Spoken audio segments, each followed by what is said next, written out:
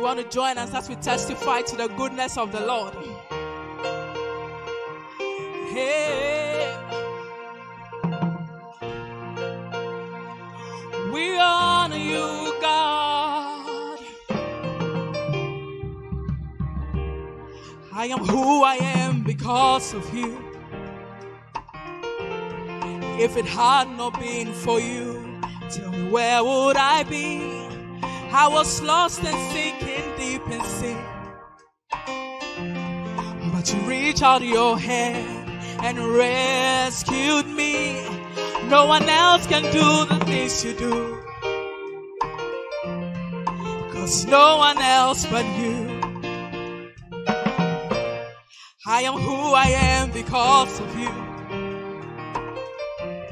If it had not been for you, tell me where would I be? I was lost and sinking deep in sin. But you reached out your hand and rescued me.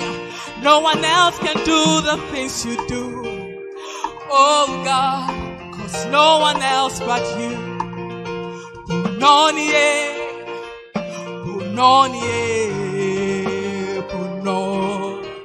No one else but you. Punonie, nucha punonie, puno. No one else but you. I never thought that you could love someone like me. You gave up your life for me. Yeah. You even go on and call me your very own. So grateful for your love, your mercy and grace. No one can do the things you do for me. Yeah. No one else but you. I never thought that you could love someone like me. And you gave up your life for me. Yeah. You even go on and call me your very own. Your very own. So grateful for your love, your mercy and grace. No one can do the things you do for me. Hey, no one else but you. Everybody say, Bononie, Bononie, Nucha Bononie, Bononie. No one else but you. Moko moko beni tamaboe, Bononie, Bononie, hey, Bononie, Bononie, moko beni tamabo. Nucha oda, oda fe no Bononie, Bononie, Bononie, eh. So where would I be? If not for your love? Your love so amazing, it's better than life itself. I was once lost, but now I am found. Father, you found me.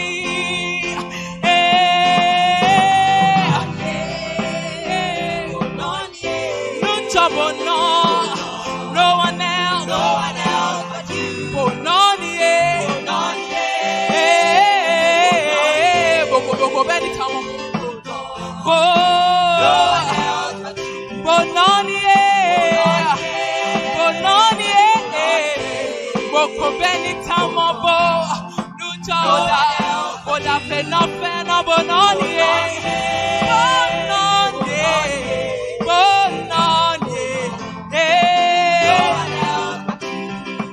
Chacha moko beni tamabo, Bononie, Bononie.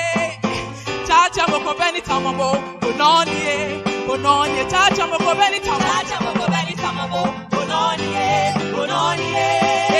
Chacha moko beni tamabo, Bononie, Bononie. Chacha moko beni tamabo, Chacha moko beni tamabo, Bononie, Bononie, Bononie. Chacha moko beni tamabo, Bononie, Bononie. Chacha moko beni tamabo, Chacha moko beni tamabo. Sigma and faith, joy, I never felt accountable.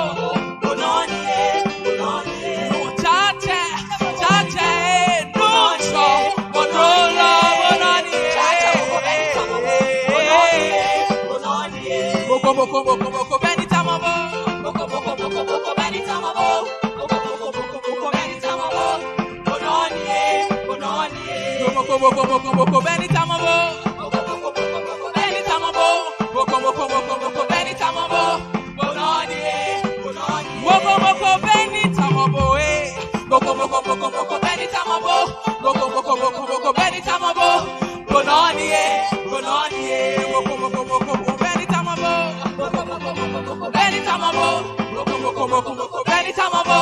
Bononi, bononi. Bononi, bononi, bonon. No one else but you. Bononi, bononi, bonon. No one else but you.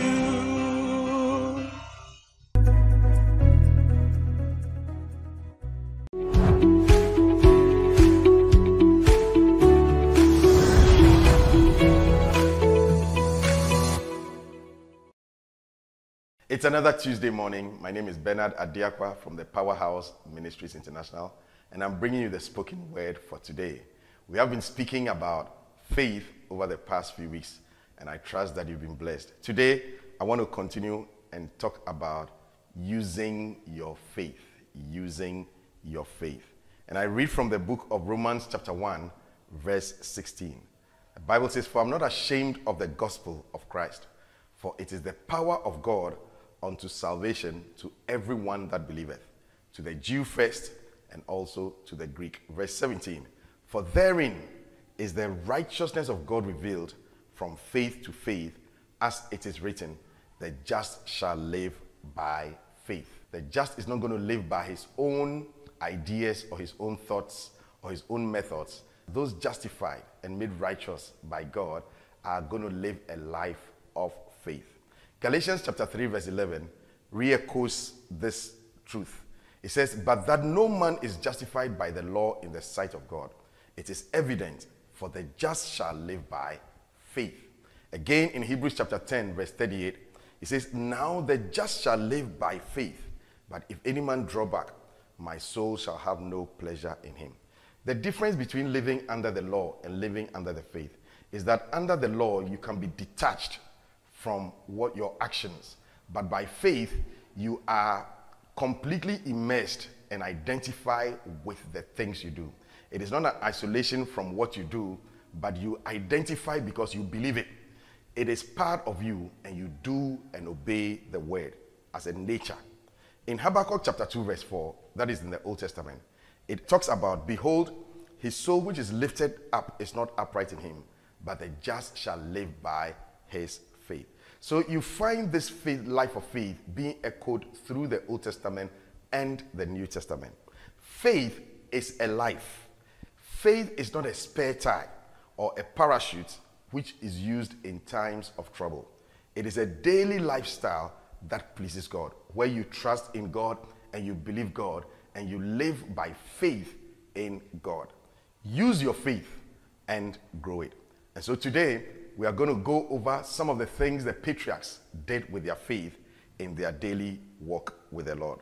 And so turn your Bible to Hebrews chapter 11, and let's see how to live by faith. And I'm going to read the whole chapter and pick up various characters, and then we shall talk about how they used their faith. In the book of Hebrews chapter 11, verse 4, the first example we see of faith being used, let's see how it is used. It says, "By faith, Abel offered unto God a more excellent sacrifice than Cain, by which he obtained witness that he was righteous, God testifying of his gifts, and by it being dead, yet speaketh." What did Abel use his faith for? Abel used his faith to give an offering. It is interesting that the first recorded patriarch, or the first recorded example of faith, is in giving. Somebody offered, he didn't receive. But he first initiated by giving to God, even though physically he couldn't see God. He rose beyond his natural side and gave to God an excellent sacrifice. And God acknowledged that sacrifice and blessed him. So you go beyond how you feel and what you naturally see, and recognize that what you are doing is going straight to God. Your prayer can be offered in faith. Your fasting can be offered in faith. Everything you do to the Lord, praise and worship, give it as an offering, knowing that God who is receiving your sacrifice. So the first example of faith is in an offering, and it doesn't start with receiving. Abel used his faith to give an offering to God in sacrifice. The second example of faith, verse 5, by faith Enoch was translated that he should not see death, and was not found, because God had translated him. For before his translation, he had this testimony that he pleased God. You can use your faith for great spiritual encounters. Use your faith to have deep experiences with God. Enoch used his faith and was translated so that he should not see death. Use your faith to have encounters with God that will deepen your relationship with God, so that you come to a point of knowing that God is real. I don't know how anybody can explain God to you, but you get to know him by faith. May you encounter divine experiences. May you encounter angelic forces. May you encounter the presence of God and see Jesus Christ, so that your faith will be founded on a belief system that is sure, because you've had an experience and not just heard what somebody has told you. Verse 7, it says, by faith Noah, being warned of God of things not seen as yet, moved with fear, prepared an ark to the saving of his house, by the which he condemned the world and became heir of the righteousness which is by faith. Again, we see Noah being warned of God. Noah had never seen a flood before. He had not seen the earth covered with a flood, but he was warned of God in a dream to escape the flood. God will reach out to you and speak to you and show you how to avoid unnecessary death. You can use your faith for so many things. So we see how Abel used his faith. We've seen how Noah used his faith. Let's see how Abraham used his faith, the father of faith. In verse 8, it says, by faith, Abraham, when he was called to go out into a place which he should after receive for an inheritance, obeyed, and he went out, not knowing whither he went. How frightening can it be to say you have heard the voice of God and you step out from your comfort zone into a place you have no idea for? So here we see faith to obey God's call. May you use your faith to serve God.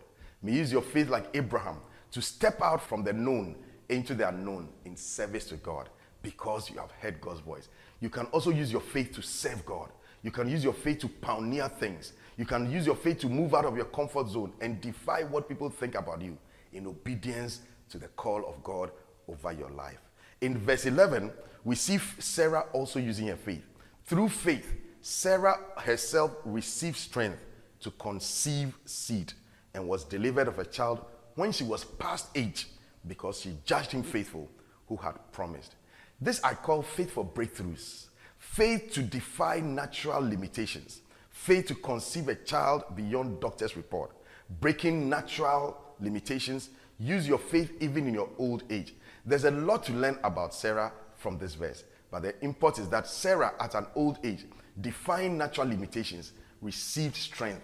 Remember, God had spoken to Abraham, but Sarah, who was part of Abraham's life and was going to conceive, also stretched out in faith. You may not have been the direct beneficiary of God's word, but you can be a part of what God is doing. Release your faith and receive strength where you are weak. Strength to defy natural limitations. Strength to do the impossible, even in your old age. It doesn't matter whether you started early or whether you've been left behind.